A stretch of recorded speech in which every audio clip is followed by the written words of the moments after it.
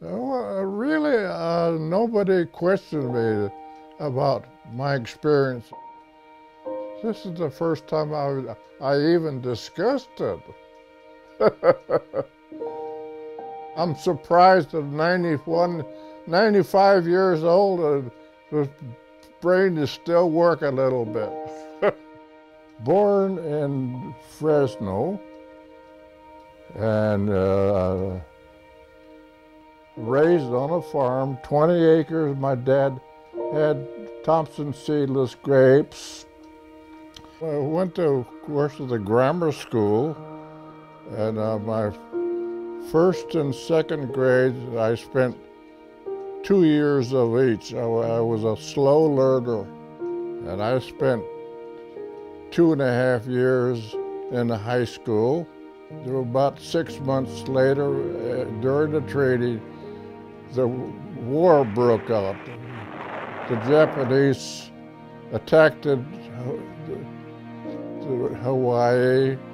I was registered as a motor maintenance man. I joined the 25th Infantry Division. Our destination, which would be Guadalcanal. I was married to my lovely wife. Her name was Elizabeth. We were married for 50 years. I went full-time into cabinet making. I was a cabinet maker for now about 30 years. And that was my labor of love. I've always regretted that I had to leave. After I got into adult life, I said, oh boy, I should have stayed in high school. Of course, I had to make a living, so I did everything that I could to make a little money. And I put that into my mother to buy groceries.